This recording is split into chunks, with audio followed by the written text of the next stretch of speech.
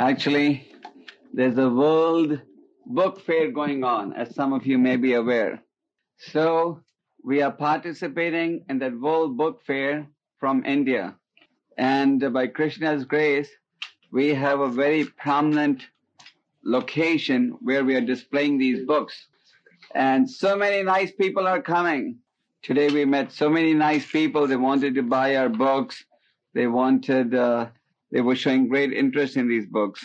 So I'm very grateful that by Prabhupada and Krishna's mercy, once again, He's brought me to this wonderful city to be with all of you devotees.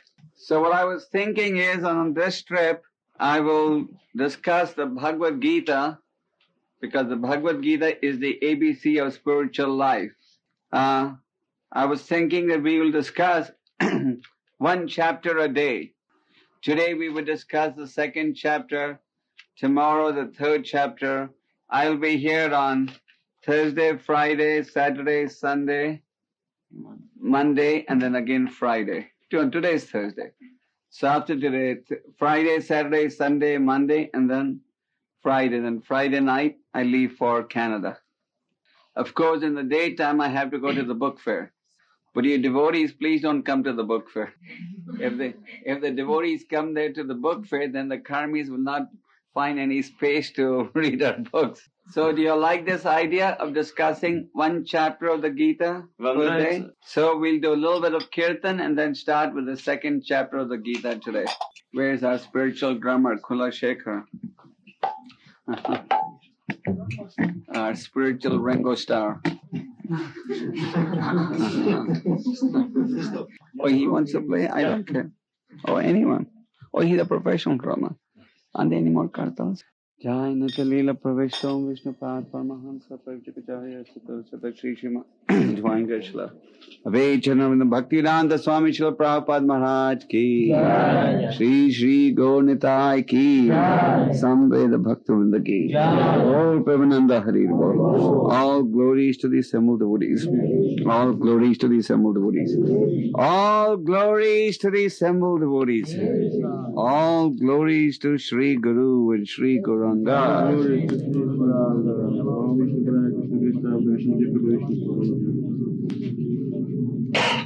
You need some more instruments here. But we have them here. Vasudevaya.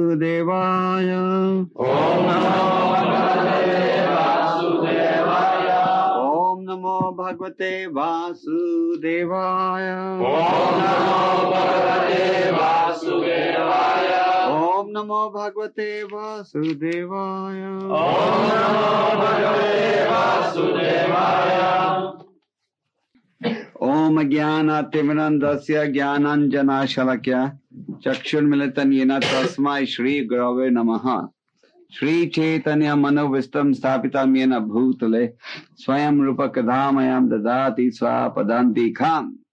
Vandeham Shri Guru Shri Yuta Padakamlan Shri Gurun Vaishnav Vanashta Shri Rupam Sagrajatam Sahagana Raguna Tanmitam Tham Sajevam Sadvetam Savadhutam Parijana Saitam Krishna Chaitanya Devam Shri Radha Krishna Padan Sahagana Lalita Shri Vishakanitamscha Jai Shri Krishna Chaitanya Prabhu Nityananda Shri Advaita Gadadhar Shiva Shri Gaur Bhakta Vrinda Hare Krishna, Krishna Krishna, Hare Hare, Hare Rama, Rama, Hare Hare. So as I said earlier, today we will discuss the second chapter of the Bhagavad Gita. Of course, it is impossible to discuss the whole second chapter in 1 hour. So what I will attempt to do is just highlight some of the main points covered in this second chapter.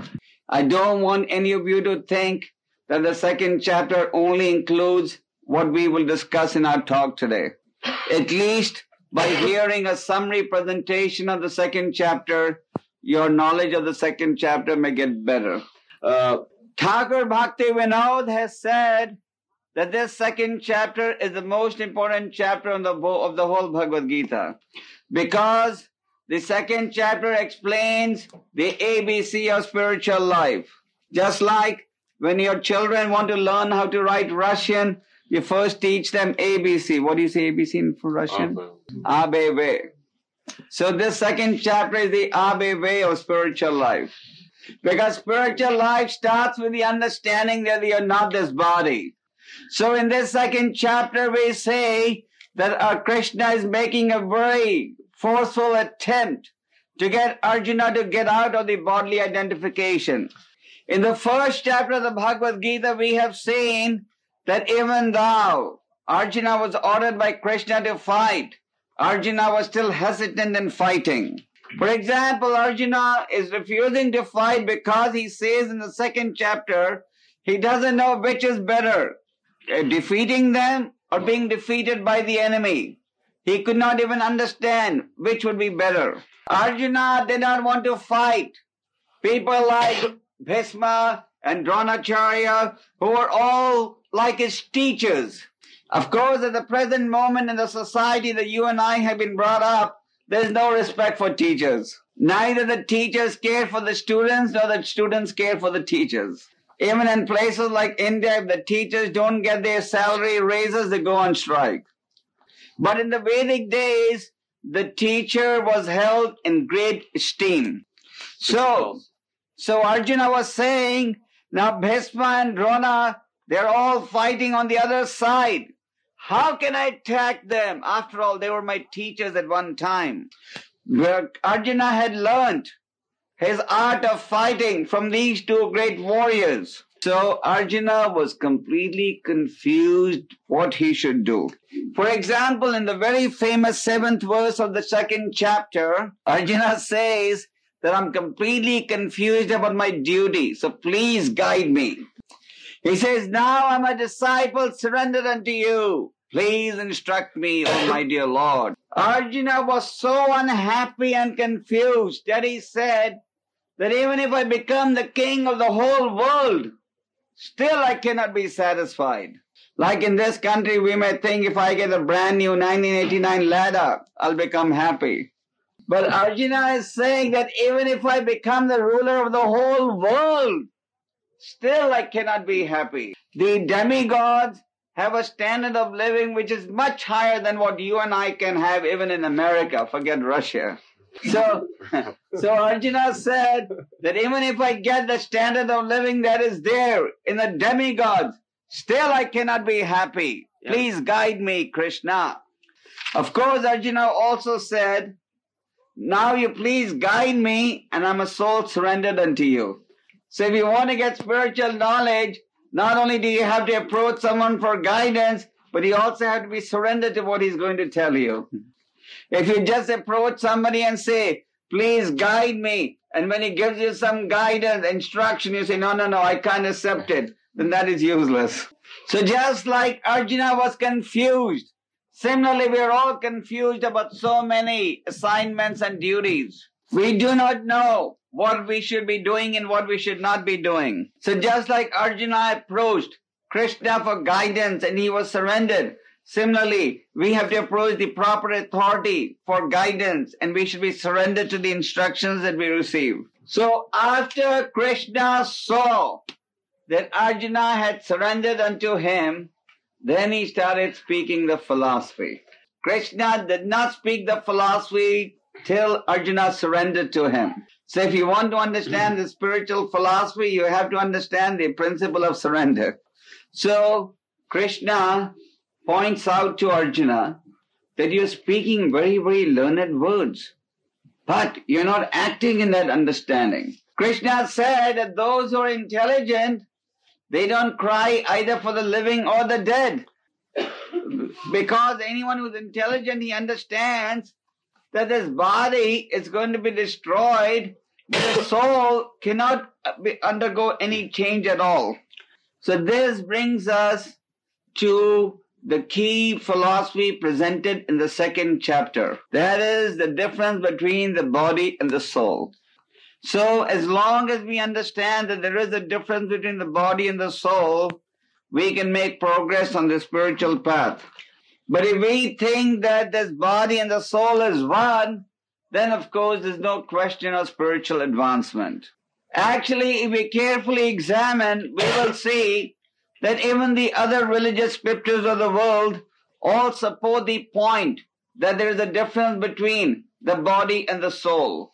We have that very famous statement from the Bible, "What shall I do if thou gainest the whole world but suffer the loss of your eternal soul?" You may become the king of the whole world for this life, but if you have engaged in sinful activities, then in your next life you have to become a dog or a cat or whatever. So what is the value of all this material gain if your future has not been secured?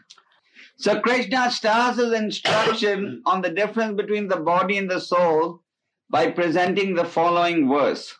Dhainosmin yatha dehe kamaram yavanam jara tatha dehantara prapti dhiras tatana muyati. Krishna says, just like the embodied soul, it is continuously passing in this body from boyhood to youth to old age. Similarly, the soul passes into another body at death, and a sober person is not bewildered by this change. 2:13. So this is very easy to experience, so let us meditate on this verse, because if we understand the significance of this verse, understanding the subsequent verses will become easier. For example, we can say that from boyhood to old age, now the body has undergone so many changes. Something has remained the same. The body keeps changing its appearance regularly. Every 5 years, all the cells of your body are replaced, and this is confirmed by the scientists also. For example, certainly at the age of 6, you don't look the same when you were newly born. And certainly at the age of 25, you don't look the same that you looked when you were 5 years old. Yeah, okay. I said, at the age of 5, I said. And certainly at the age of 50, you don't look like you looked when you were 25 years of age. And certainly when you're 70 or 80, you don't look like the sweet 20 or 19 or 20 or 30 or 40 you looked at when you were younger. If you really want to believe this, you should just have a look at the photo album of your mother or grandmother. And you will see in your grandmother's photo album how your grandmother today looks completely different from when she was a young baby. Того, какой она была, когда была девочкой. There, at least in the Western countries, there are some people who take a photograph every year on their birthday. So in a way, it is very good because you can see every year how your body looks different from the previous year. So, when you were a young boy, you said, this is my picture. And when you get to be 50, 60, 70 years old, you still look at a picture when you were a baby and you say, this is my picture when I was a young baby. So it is obvious. Then when you're using the word I, or this is I when I was 5 years old, you're not referring to the body. Because if you are referring to your body, then how can you refer to your body as I? Because the I of today looks completely different from the I of a baby, when you were a baby. Therefore the conclusion is, which is stated in this very famous text 20 of the 2nd chapter, Na jayate mriyate va kadache naya bhuta bhavita vana bhuya ajo nitya shashvata yam purano na hanyate hanyamane sharire. Krishna says in this very famous verse that for the soul there's never birth nor any death. The soul is eternal. So we must understand that when the body is destroyed, the soul is not destroyed. So the soul is eternal. We can see practically when a man dies, everybody cries, isn't it? Even if you don't feel like crying, it's a social custom that you must cry when you see somebody dying. So why do we cry when a person dies? The body is still there. Come on, go and hug the body. Why do you have to cry? Because there's something in the body that has gone away. And that something is, do you approve of the translation or no? So, that something is the soul, and the nature of the soul is, it is eternal. Now this brings us to another very important understanding, which is that the real beauty is not the individual in the body, but the real beauty is the presence of the soul in the body. Because when the soul is not in the body, nobody wants to touch a dead person's body. So the real beauty is the presence of the soul in the body. Krishna has also explained in the second chapter that their soul cannot be cut by any weapon, nor can it be burned by fire, nor can it be moistened by water, nor can it be withered by the wind. The wind cannot push it away. Their soul cannot be burned, nor can it be ever dried. He is unchangeable, immovable, and eternally the same. So the point is, this soul is a real identity. Krishna gives a nice example to say how the soul obtains different bodies. Just like we change our clothes, So just like you throw away your old clothes and wear new clothes. Similarly, the soul throws away your old body and takes on new bodies. What is difficult to understand in this simple statement? If we have the capacity to throw away our old clothes and wear on new clothes, why can't the soul treat the body as a covering and discard the old clothes and take on a new set of clothes? Now, some of you may say, since all of you belong to the 20th century and we are living in a very scientific age, some of you may want to say, is there anyone who can do open heart surgery and show, oh, this is where the soul is sitting? You know, now they have the American spacecraft Voyager had just traveled into outer space, and now it has discovered the Neptune, the Jupiter, all these planets. And it has taken pictures which are hundreds of thousands of miles away and transmitted the pictures to the earth, stationed at the earth. So some of you may say, if the camera can take a picture 200, 300,000 miles away and transmit it back to earth, why cannot our camera take the picture of the soul in the body? Isn't it? Doesn't it make sense? If the scientists can produce a camera that can take a picture 300,000 miles away from earth and send the pictures back, and those pictures look as if you're taking out a picture in the small room, certainly they can picture the soul in the body, isn't it?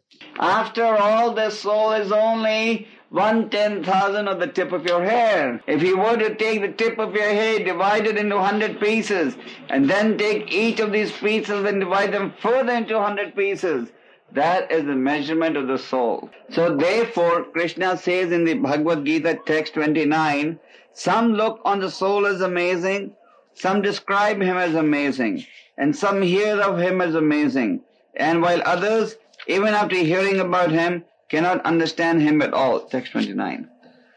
For example, if you were to tell your scientist friends that in the body there is something which is only 1/10,000 of the tip of the hair and which is the source of all the energy for your existence, they'll say impossible. And there are others like us, like we are all convinced there is a soul in the body, but at the same time, there is no doubt that we are amazed to describe that something that measures 1/10,000 of the tip of your hair can be the source of energy that can work day and night, 24 hours a day. And some of you sitting in this room are hearing about this with faith, but you find it so difficult to understand that you say, okay, let me just accept it without debating. So, this is exactly what Krishna says in the Bhagavad Gita, that this talk about the soul is totally amazing. This atomic soul is within the body of a gigantic animal, elephant. Elephant also has a soul. I don't know if in Russia, Soviet Union, you see elephants on the streets, do you? Only in the zoo probably. But in India, you can see elephants on the road. Not everywhere, but on some highways and all. So even in the giant elephant, there is a soul. In all our Rath Yatra processions in India, we have the elephant also. Yes, we have an elephant in the procession. And the soul is also there in a tiny ant. It is also there in those microbic germs. You know, there are millions and millions of these germs that occupy 1 inch of space. You and I to sit down, how many inches do we need? At least about 20 inches of area. But in 1 inch, you can have millions of microscopic germs sitting down. And there's a gigantic banyan tree. Do you have banyan trees in your country?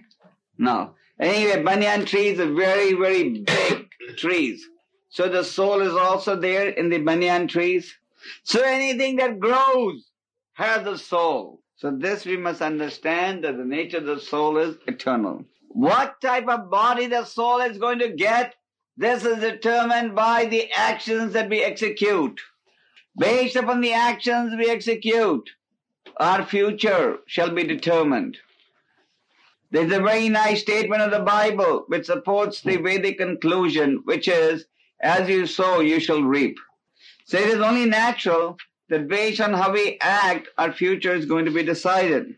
So Krishna, after convincing Arjuna that the soul doesn't die, he's telling him, fight! Because in this fight, even if you kill the other side, nothing is lost, because the real entity within the body is not going to be killed by you. Of course, this does not mean that each of us can start attacking each other and saying, you're not this body, so what's the harm if I slap you? And this cannot be used by the meat eaters to justify that, so what? The animals, we're eating the animals, so what? The soul is not dying. We have to understand that violence is justified only when it is directed by the Supreme Lord or his pure representative. Krishna was ordering Arjuna to fight, not for any material gain, but for a right cause, for the benefit of establishing the victory of virtue over vice. Just like in a battle, the president of the country may order the soldier, go and shoot. So when the soldier shoots, he does not get arrested. But the same soldier, without direction from the president, if he shoots, then he gets arrested. So similarly, fighting can only take place when it is ordered by Krishna or his pure representative. Another point to understand is that Arjuna belonged to a special class of individuals known as the Kshatriyas. The Kshatriyas are the warrior class. According to the Vedic system, there is division of the society into 4 social and spiritual orders. Just like for a body to be healthy, you must have the head, the hands, the belly, and the legs, isn't it? So similarly, you must have the head, namely the Brahmanas, the hands, namely the Kshatriyas, the belly, namely the Vaishyas, and the legs, namely the Sudras. The Brahmins are supposed to be the intellectual guides of society, the spiritual guides of society. These is in society, anybody comes up with a new theory, we call him an intellectual.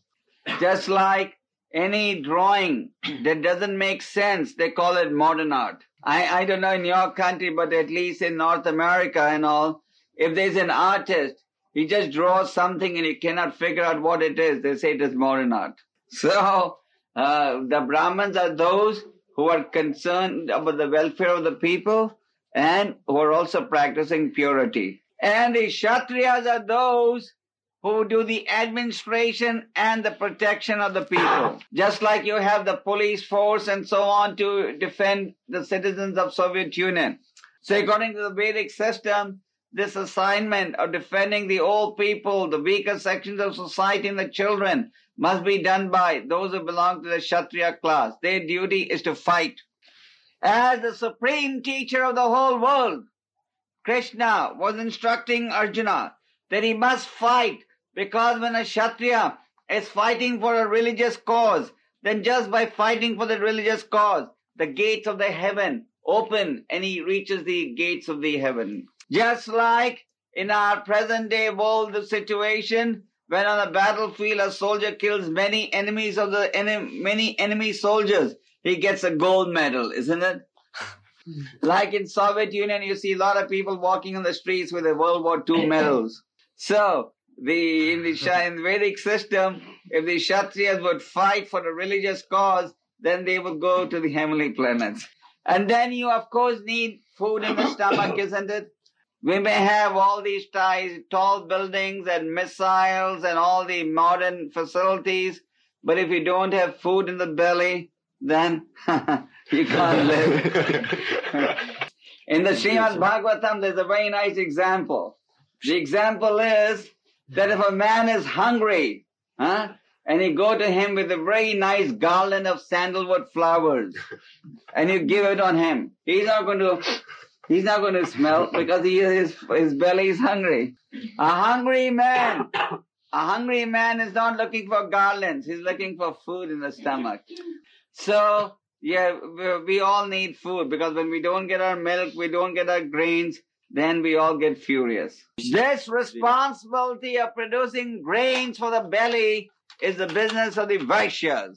Today, why do we have a food shortage everywhere all over the world? Because we don't have Vaishyas. The Sudras are doing the work of the Vaishyas. They are doing the work of the Kshatriyas. And believe it, they're also doing the work of the Brahmanas. And therefore you have a topsy-turvy society. So, it is the Sudras are compared to the legs of the body. Just like the leg supports the whole body, the Sudras are supposed to support the whole body. Now, any of you know there's a difference between the head and the legs, isn't it? From the head you can think, but your legs cannot think. Am I right? Is this law applicable in your country also? It's a universal law, isn't it? If you tell the legs, now you do the work of the brain, will it work? But that is exactly what we are doing. We're telling the Sudras, you be the Brahmins. So, when you tell the leg to start doing the thinking and you tell the brain to go to sleep, then how can you exist? So, Arjuna being a member of the Kshatriya class, his main business was to engage in this battle. Another point that Krishna makes in the second chapter just doesn't contain knowledge of the difference between the body and the soul, is that one must give up fruitive activities. So what do we mean by fruitive activities? By fruitive activity it means a business transaction. Just like you go to a store, you pay so many rubles, and in exchange you get some commodity. So fruitive activity means you will follow religious principles or do some sacrifice, but in exchange for that, you want some benefit. You want to become rich or beautiful or whatever. So Krishna says, please give up fruitive activities. Also, Krishna explains in the second chapter that one must become tolerant. In the very famous text 14, Krishna makes the following point. Matra spasha 𝐃𝐢𝐬𝐭𝐫𝐚𝐜𝐿 sitoshna sukha dukkha agama paino nityastam titikshashva bharata. He says, the non-permanent appearance of happiness and distress and the disappearance in due course are like the appearance and disappearance of winter and summer seasons. They arise from sense perception, O sky of Bharata, and one must learn to tolerate them without being disturbed. So in this verse, the word titikshava is very significant. This is a Sanskrit word. So titikshava means tolerance. You can see that just like now it is raining. Today it is raining. I was told that this is a rainy season in Moscow. But this rainy season, it's not a permanent thing, isn't it? Or is it permanent? It is raining today, but it is not going to rain in December, for example. Like today you may be happy, You may get a promotion on your job, or you may get whatever you're looking for and you'll become happy. But tomorrow you may not get what you want. So just like the winter season comes and goes away, similarly the summer season comes and goes away, similarly happiness and distress come and go away. After all, happiness and distress is just a result of the perception of the senses. For example, you have trained your mind to believe that when you get what you want, you must be happy. Am I right? It is all a question of training. I'll give you a simple example to illustrate this point. Just like a materialist, if he doesn't get a lot of money, he doesn't get a lot of women, sense enjoyment, he's very, very sad. But a spiritualist, he's not looking for these things. So how is it that a spiritualist is happy without women, drugs, intoxication and meat, and a materialist is not happy without these things? How is it? The two translators are sitting together, they're just waiting for the other person to make a mistake. Okay, so it is because the spiritualist can live without these things because he has trained his mind that these things are not necessary. And the materialist cannot live without these things because he has trained his mind that without these things I cannot live. So similarly, Krishna is saying, please understand, Arjuna, that everything is temporary. So we have to develop tolerance. Sometimes some devotee may offend you, but don't be disturbed. Please understand, happiness and distress will both be there. So Krishna also tells us in the second chapter that we must become steady in mind. So you can become steady in mind or adhira when your mind is fixed at the lotus feet of the Lord. Krishna says, don't be happy when you are praised and don't be sad when you are criticized. Krishna explains that one must withdraw the senses from sense objects. Krishna gives a very nice example, the example of a tortoise. The tortoise draws his limbs inside the shell. All of you understand this example? So just like the tortoise draws his limbs inside the shell, Krishna says, withdraw the senses from sense objects. What are the senses and sense objects? The eyes are one of the senses. And the sense object for the eyes is to see something vulgar. The ears is one of the senses. And the sense object for the ears is sound. The tongue is one of the senses. And the sense object for the tongue is taste. The nose is one of the senses. And the sense object for the nose is smell. So, when the nose wants to smell channel number 5, withdraw it from there.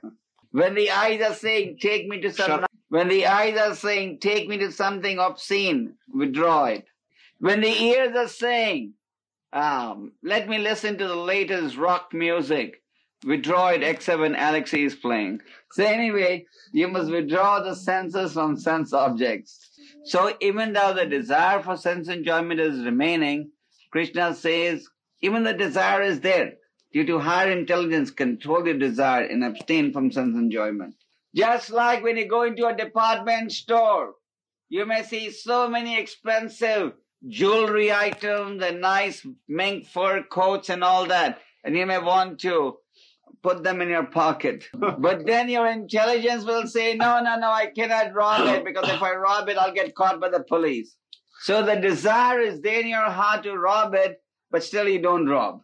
So similarly, the desire for sense enjoyment may be there, but due to higher intelligence, control it and abstain from it. So, I'll stop at that. So if we can control our senses, that means we have proof that we are not identifying with the body. When you identify with the body, you engage in sense enjoyment. When you think this body is your real self, that's when you want to squeeze enjoyment. But when you understand that this body is not your real self, then you don't want to engage in sense enjoyment. After all, the eyes, the ears, the nose, all these are not your real identity. So we have briefly presented to you the summary of different aspects of the second chapter. Hare Krishna. Hare Krishna. As I said, the second chapter can be discussed for a whole month. Once Bhakti Siddhanta Saraswati discussed one verse for the Bhagavatam for 60 days. So certainly, I don't expect to discuss 79 verses in 1 hour. We have covered the important points of this chapter, isn't it? I'm sorry, when I leave Russia, I forget my Russian. Then when I come back, I take a refresher course from Malankar. So tomorrow my refresher course is going to be better than today. Today is my first lecture, So Vaprosek. Such book in Russian, no problem, you'll have it very soon. It's coming, it's at the customs. Crazy question? You should ask some philosophical question.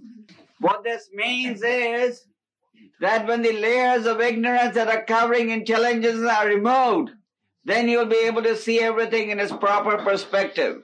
Just like, for example, if the lights were to go off in this room, we would not be able to see things properly. But when the lights come back, then again you can see things properly. At the present moment, intelligence is covered by ignorance. So by spiritual association, your ignorance is removed. Are you satisfied? More questions? No more questions? Yes. So the question is, if one offends a devotee, does it mean the whole parampara is offended? In a way, yes. Because Krishna cannot tolerate the offense at the feet of his devotee. Therefore, one has to be very careful in Vaishnava relationships. One should try his best not to offend any Vaishnava. In the Srimad Bhagavatam, there's a story how the Rasa Muni had offended Amrish Maharaj. And the Rasamuni went to Krishna. Spiritual question. In Bhagavad Gita it says that as long as the soul is inside the body, he is being controlled by Paramatma. Does it mean that when soul comes out from the body, he is being controlled by some other aspect of Paramatma, of Supreme Lord? The Paramatma does not control the soul. The Paramatma is simply the witnessing bird. The witness. Based on the desires of the living entity, the Paramatma gives the necessary facility. It is always controlled by the laws of nature. When the soul comes out of the body, it enters into another womb. When it gets liberated, then again it goes and obtains a spiritual body. The free choice of the living entity. The soul is the enjoyer or the sufferer, based on the decision that the living entity makes. Any vaprose? Yeah. The soul. Yes. Instantly. Does he feel some sufferings? Oh, the soul. When the soul has to enter into the hellish planet, the soul also gets a body. The body actually experiences the pain, but the soul is the enjoyer or sufferer in the company of the body. Yes. How can one know his previous relatives? How can you know your previous relatives? Not correct translation? How to find your relatives. How to find in which bodies are they. In which bodies? Yeah. It's hard to find the relatives of this life. Forget the relatives of previous life. Anyway, spiritual life means to understand that all these relatives are temporary. Tomorrow or one of these days I will give you the whole story of King Chitraketu. It's a very long story which I don't want to start now. But in that story, the dead child, when he was brought back to life, he said, I've had so many mothers and fathers. Now which ones are you referring to? We are not against relatives, so please don't misunderstand what I have said. A devotee thinks the whole world is his relative, because we are all children of the same father. Dividing the society into friends and enemies. But we don't divide the society into friends and enemies. Well, if there are certain conventions that they practice, they can follow them. But the point to understand is that unless a person has engaged in pious activities in his lifetime, just by doing some functions, he cannot be guaranteed a higher birth. Just like very often when people die, it is in India, I've seen, in Western countries, they put an advertisement and they say, so-and-so left for his heavenly abode. So they're all saying he left for his heavenly abode. But if the man is engaged in sinful activities, there's no way he can go to the heavenly abode. It said that the soul always has lived. No free choice. And when one gets to spiritual abode, Krishna says that one who gets to spiritual abode, he never comes back. Can you comment on this point? Yes. In English there's a saying, once burned, twice shy. I will reply to your question with a very long answer. I will tell you a story that Prabhupada used to tell us. Just be patient, because in the end, your answer will be born. So, Prabhupada had once gone to meet a friend of his, and he had taken with him his son. This was before Prabhupada took sannyas. So, on the table, there was a table fan, You know what a table fan is? In Russia, you have... So, Prabhupada's son was always stretching his hand out to put his hand inside the fan. So, every time he would put his hand, Prabhupada would pull it back. Children like to put their hand inside, but the father knows that the blade will cut their hand. So Prabhupada's friend, he said, he put the switch off and he told Prabhupada, let the boy put his hand inside. Because he saw that again and again the boy was trying to put his hand inside. So when he put his hand inside, the blade of the fan hit the hand so hard that the boy started crying. So then Prabhupada's son told the boy, put your hand again. He said, no, I don't want to put it. So this is known as once burnt, twice shy. So I'm coming to your answer now. So the soul, after he returns to the spiritual abode, he has a free choice, but he does not want to come back to the material world because He knows in the material world there's nothing but misery. Just like you have the free choice to have any type of garment you want. So we have the free choice, but when you know something is wrong, you don't want it back. So the soul, when he goes back to the spiritual abode, he doesn't want to come back. So it's already 9 o'clock. I don't know if we should stop now, isn't it?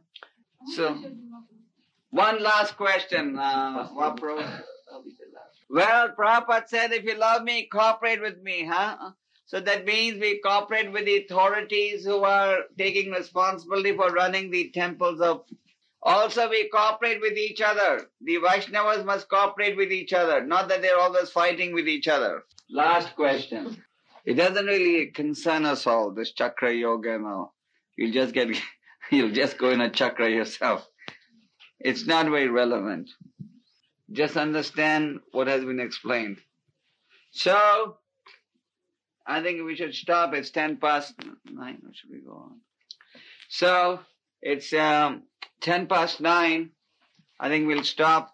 Did you all find this discussion on the second chapter a little helpful? Do you think it's a good approach? Tomorrow we will take the third chapter. And on Saturday, the fourth chapter. Very good approach. Who said that? Okay. Then on Saturday, the fourth chapter. And on Sunday, the fifth chapter. Am I right? Yes. On Monday, the sixth chapter. And on the 22nd, I will summarize the 6 chapters again. Or the 7th chapter, whatever you want. Okay? So then in the next 1 week, hopefully all of you will become scholars of the Bhagavad Gita.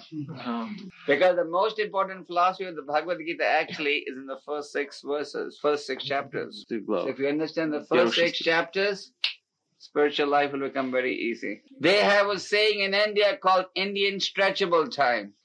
That means if the appointment is for 2 o'clock, you can show up any time between 2 and 3.